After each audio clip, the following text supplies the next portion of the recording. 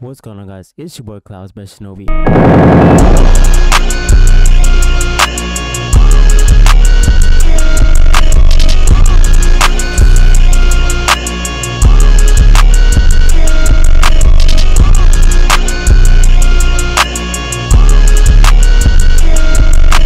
What's going on, guys? It's your boy Clouds by Shinobi, and welcome back to a brand new reaction. Today we're going to be reacting to the Marvel Spider-Man 2, the story trailer. If you don't know what Marvel Spider-Man is, it is the game for the PlayStation that went absolutely ballistics when it dropped, and then Miles Morales, the DLC full game kind of situation, dropped and also was an absolute banger. Like when that dropped, bro, I remember, I think it dropped during Christmas time if I'm not mistaken, bro. During the holidays, seeing the whole snow and everything just looked good. Like the graphic update from the original Spider-Man Marvel game to Miles Morales was mind-blowing, and from the first little gameplay thing that we've seen about number 2, it has also been a mind-blowing upgrade, which is a lot to say because usually in games, especially nowadays, there's barely any actual graphical jumps when it comes to a new version of a game, simply because we're kind of reaching peak technology when it comes to game designing. Like if they get any more realistic, we're damn near going to be in the game ourselves, right? So it's really just about the small things and like game mechanics that are like considered upgrades nowadays and not really graphics, but somehow, some way, they managed to pull off a more deeper and graphical like masterpiece from what we've seen so far, and I'm just excited to see about this. I got a little speculation about who Venom is, because like they said, it won't be Eddie Brock like in the original Spider-Man, you know, movies and things like that and comics. So I feel like I know who Eddie Brock is going to be, or Venom is going to be. So with that being said, I'm gonna say that for the end of the video, and make sure to like, comment, subscribe, and let's get into the reaction. Insomniac Games. It's a miracle I'm Insomniac. here now. I got a second chance. Oh, that's Harry. I was gonna say, who the heck is that? But I need you with me, Pete. We're gonna heal the world. They really did not budge when people started complaining about their new Peter Parker face, bro. They just stuck with it.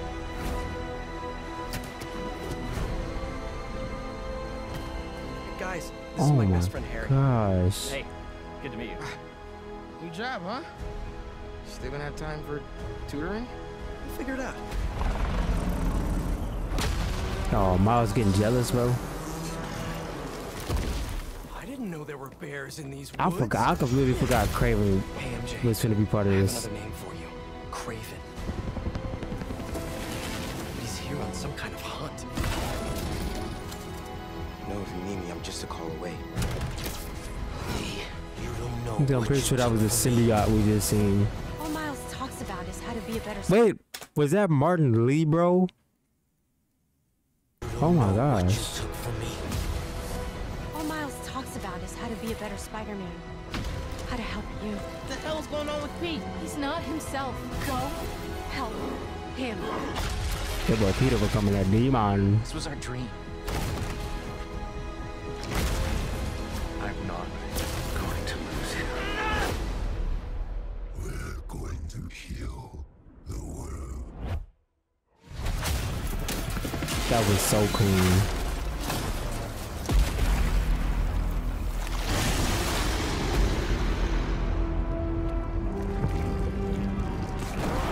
You gotta clap it up, bro. You gotta clap it up for the Spider-Man, bro.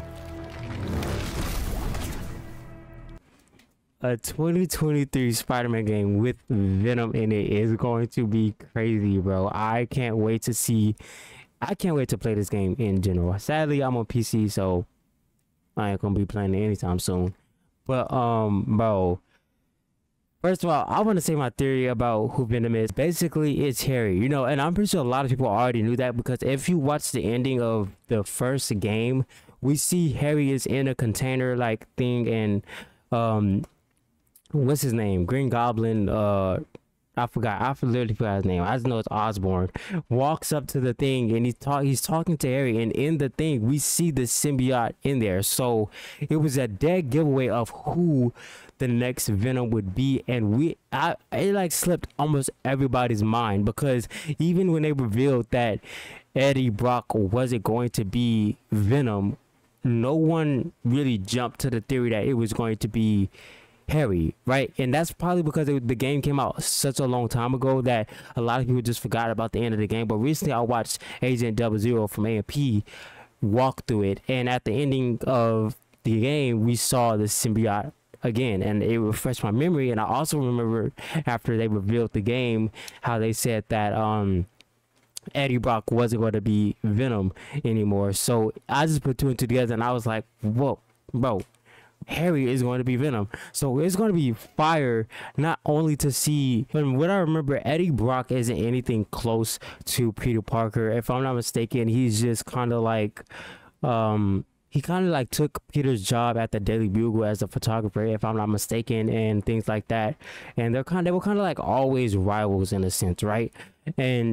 But compared to Harry, Harry is actually Peter's best friend. So if Harry is the one that becomes Venom, which is basically already stated in multiple ways, then just being able to imagine the kind of tension and like how that's going to affect their whole relationship, especially after Harry was away on vacation this whole time and then he just comes back, and it's kind of like Peter would be expecting Harry to act the same and be the same, and I'm 100% sure that Harry won't be anything like he was when he left with Peter, right? And I feel like because at the end his dad, Norman, that's his name, Norman, was like, I'll fix you, this, down, the third, whoop de whoop, and we saw the symbiote in there. So I'm guessing the symbiote attached to Harry, which was like, we saw a clip in here that was something like that, right?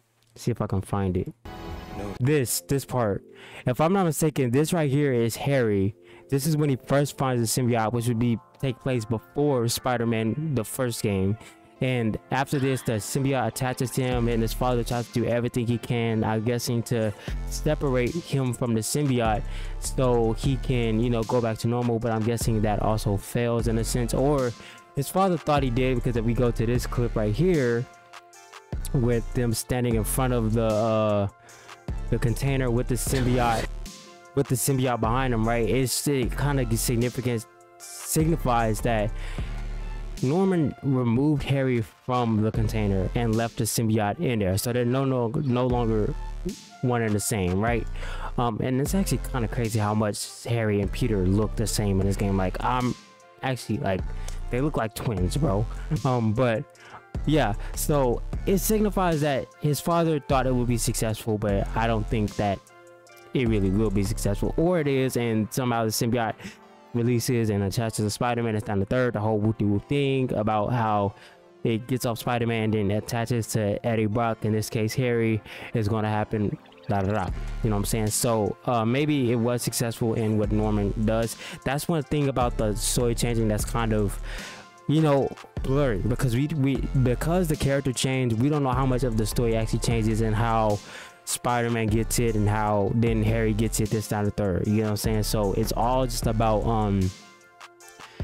how the writers go about it, if they want to keep the original kind of pieces of it, or if they just want to change the whole kind of dynamic of Venom as a whole together, right?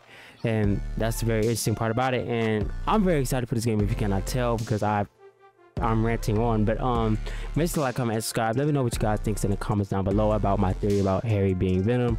And with that being said, it's been Cosby the Shinobi, and I'm out. Peace. La, la.